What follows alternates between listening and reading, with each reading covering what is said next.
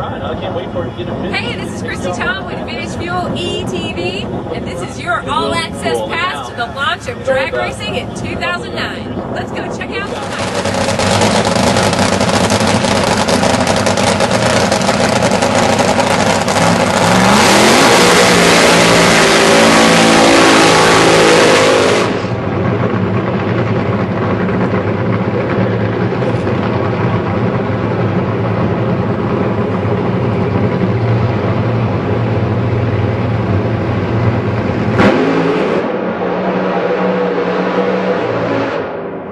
Okay, so Garrett, I was down there, I was filming, and on your first launch, I was watching and I was trying to not jump with anticipation when the car launched, and I couldn't help it. As soon as the car launched, I jumped. Yeah. So, I know what it feels like on the outside. What was it like on the inside? Well, it's just way different than an A-Fuel dragster.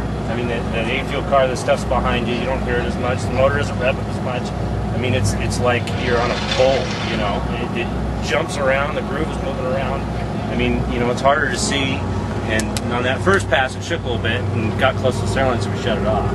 But I didn't expect to, you know, I should go over here and get a pilot's license at the Air Force Base after that last one. So the last one that we just saw, when you launched, the car went a little bit straight, and then it was up in the air, and we saw it. So can you walk us through what we just saw? I saw a tree come down in blue sky. That's all there is to tell you.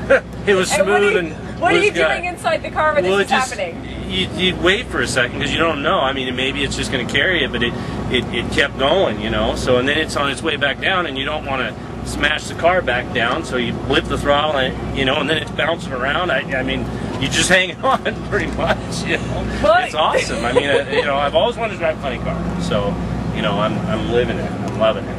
I'll drive anything. Somebody lets me drive. Thanks, job. Thanks. Yeah, so Garrett ran good. Oh man, thanks. Well, we tried to scare you, but you wouldn't give away. Let's go do some racing. We're to say, because we heard some fans here earlier say that real cars weren't here. We asked them, said, did you know Nostalgia Flops were here?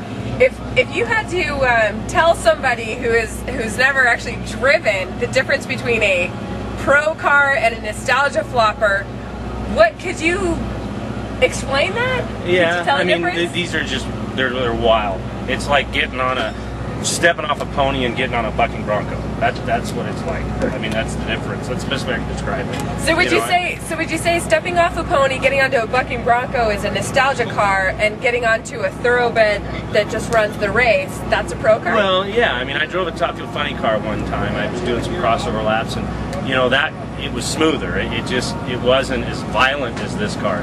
You know, you got to shift these and stuff, so there's more you got to do. I mean, those cars are faster and all that stuff, and quicker, but you know, this is a kick. I mean, there's a lot more you got to do. You got to be a driver. Yeah, you got to drive these things. Exactly. Yeah. I imagine a top alcohol funny car is tougher to drive because they got 3 speeds to them, but outside of that, I mean, this is a handful. This is a lot of fun. So I want to get back out there again, go again. No, I don't want that car to No more wheel stands? Well, maybe we'll carry it out this time. Okay, folks, honestly, he is still shaking, and that's your all-access pass.